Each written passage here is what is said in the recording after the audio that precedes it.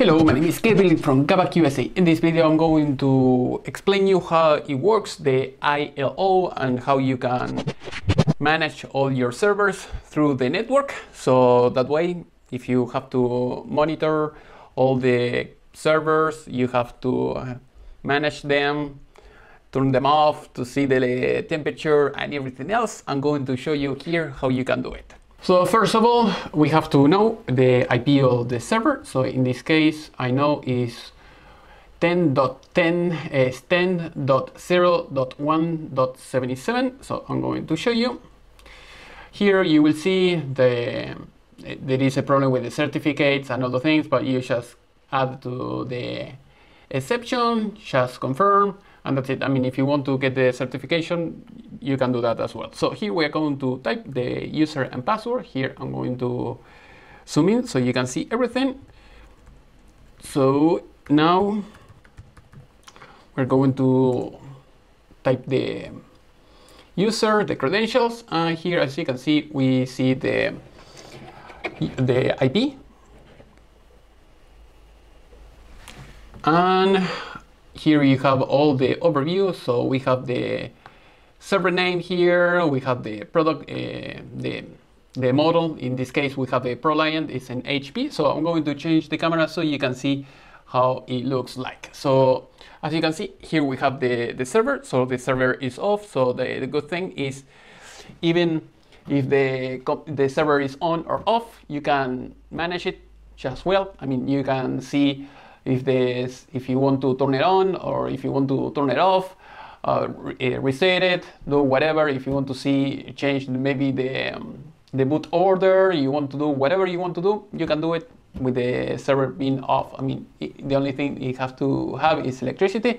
I'm going to show you how you can connect it that way. So now I'm going to use my cell phone. So that way we are going to see the other side. I'm going to activate my Apple, the Apple TV. So now I'm going to change the camera. So as you can see, so this is the server in the back. So we have this port here. In this case, this is a class, is a Gen 8. So as you can see, it says iLO.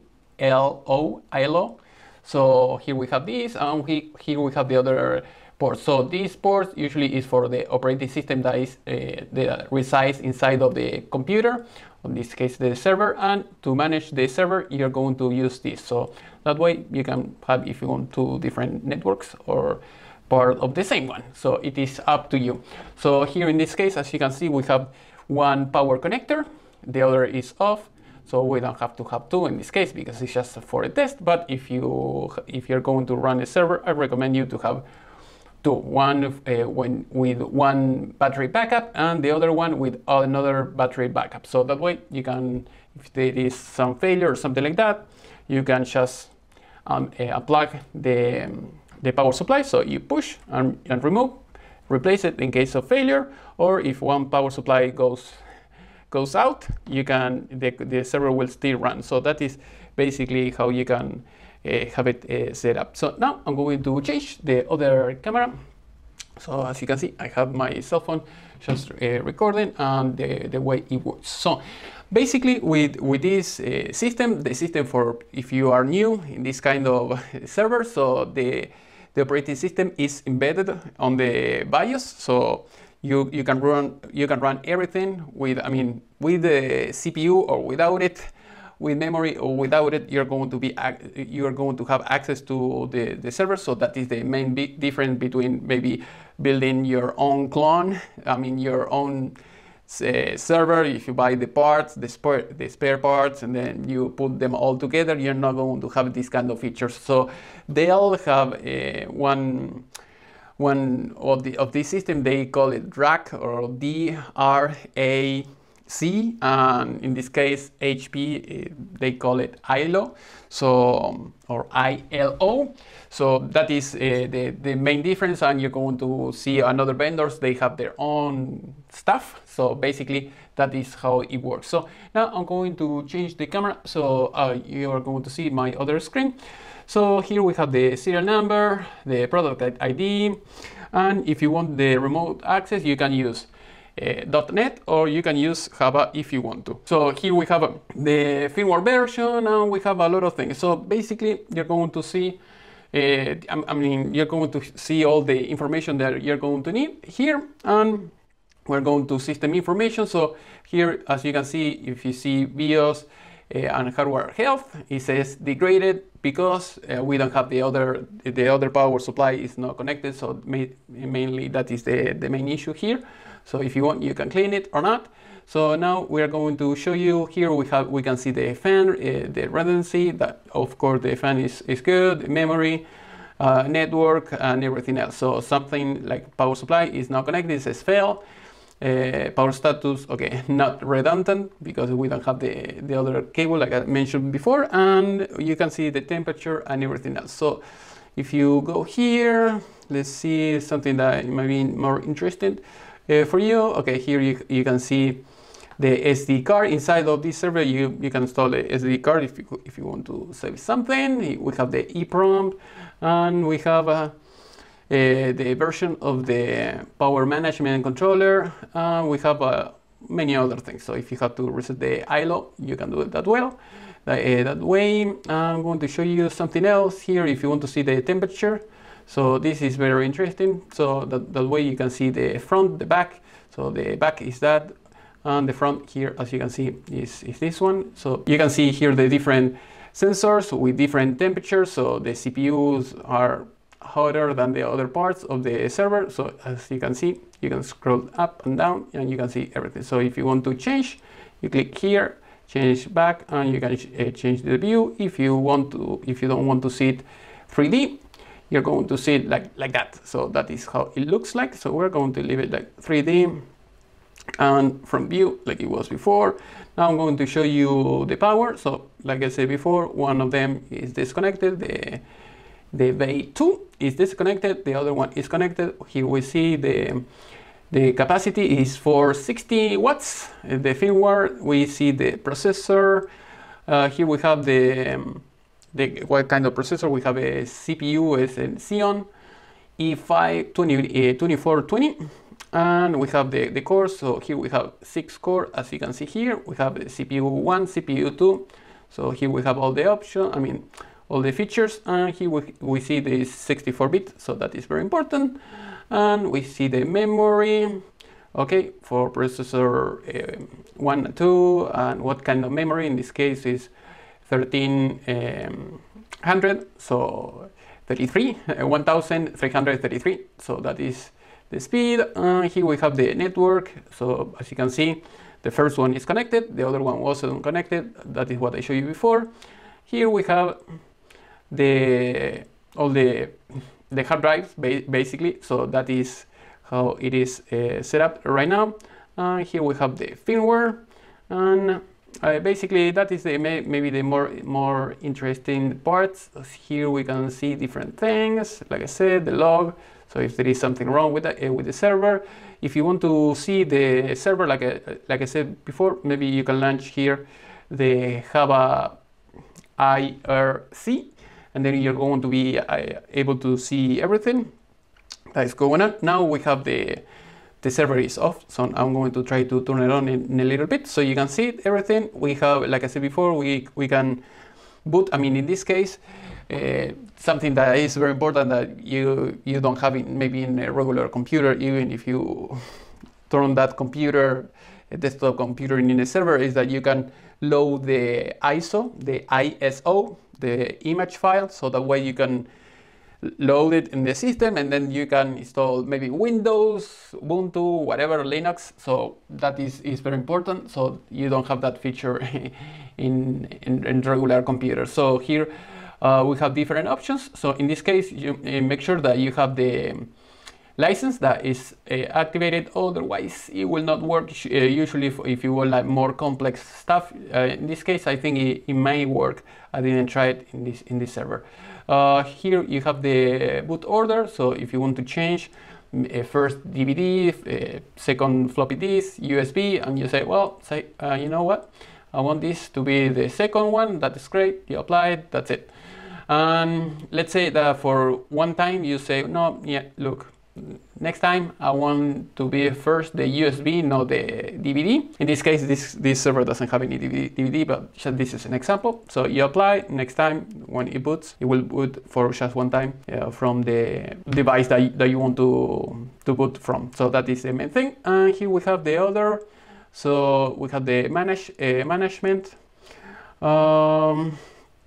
Server power. So here it says, I mean, if you push now, it will turn on. Here you have another option: system power restore settings, always on, remain off. I mean, after there was a shortage, so you can decide, or you can leave it the last way it was. So usually it's better to leave it off. You can turn it on anytime, and you can set a delay just in case if there is like a coming in, coming out very quickly, the electricity, you don't know, power. So in this case, if you want to, I don't remember in this case if you need, like I said before, yes, I hear it says, the iLO, the advanced packet pack is not installed. So if you want to see the power consumption, you should have that installed already. So usually there are some few parts of the server in this case that you have to buy the license separately. Here we have the network. I'm going to show you a little bit. Here you can set the IP usually. Okay, here is the IP that I set. You can set it from here. You can set it from another place. I mean, when the computer boots up, it will tell you what IP is using. Otherwise, you have to set it up. Share network port.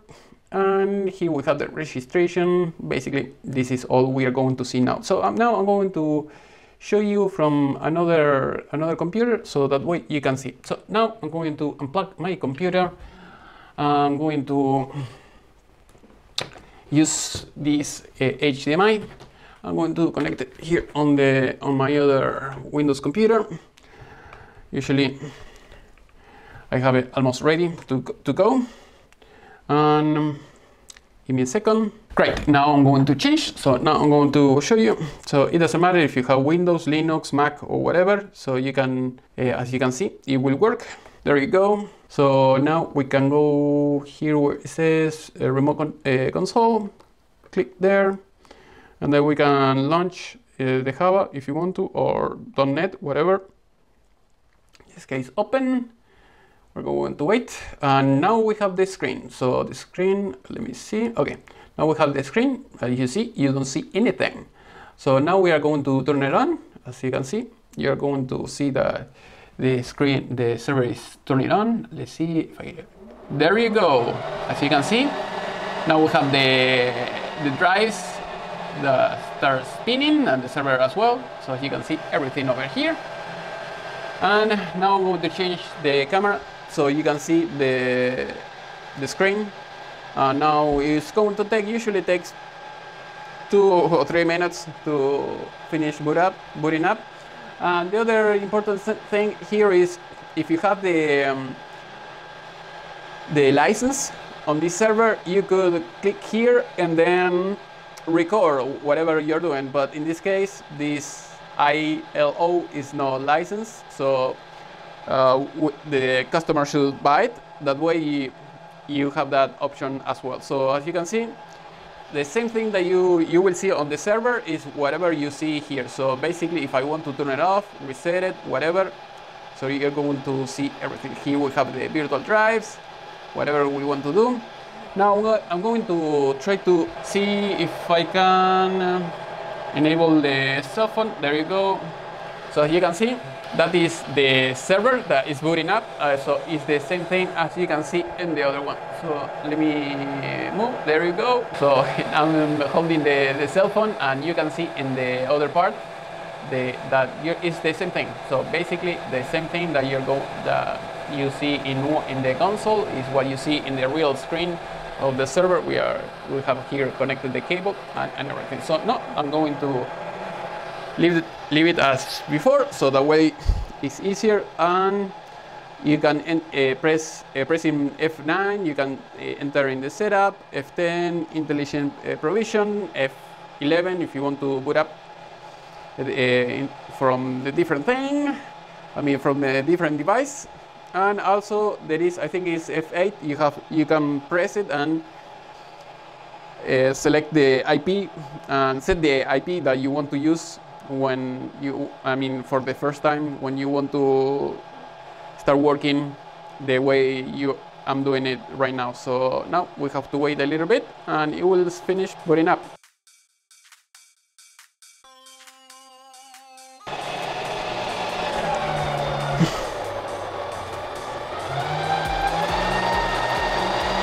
Okay, as you can see, we have Ubuntu here, so it will work just like if we were in front of the server, so we can do whatever. So this is a plain version, so I didn't do much here, so I'm going to leave it like that for the customer so he can do whatever he needs. And if you go here, you will see here we have like 27 terabytes. Okay, so now it finished the console, so that was a trial, I guess. So I'm glad that I record everything, so otherwise now I have to change the monitor and start working from the other side. So I'm going to enable the other camera so that way I can show you. So as you can see here, we have the 27 terabytes, so we have all drives, and I think it was in RAID 5 if I'm not mistaken. And basically you use the Windows the way it is. I mean the Linux, we are going to turn it off in a little bit. I'm going to show you a few things so that way we can take advantage now that we have a server.